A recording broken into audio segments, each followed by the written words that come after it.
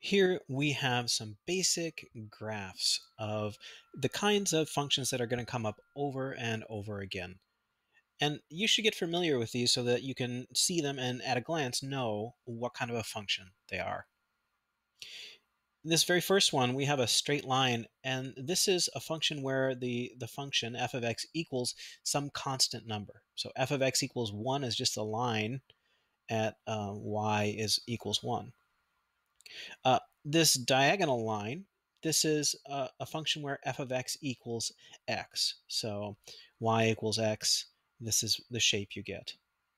When you have this v, you're usually dealing with an absolute value function. So this is the function, the absolute value of x. And then this guy right here is the square root of x. So it starts at 0 and has this sort of slope off to the right. You probably recognize this one. This is a parabola. This is what you get with a quadratic. So this is y equals, or f of x equals x squared. Here, this kind of funny S-like shape, this is the cubic function, or f of x equals x cubed. And then we have two rational functions to get familiar with. This with these two sort of arms that have asymptotes that approach the axes on either side here of the origin. This is the function 1 over x.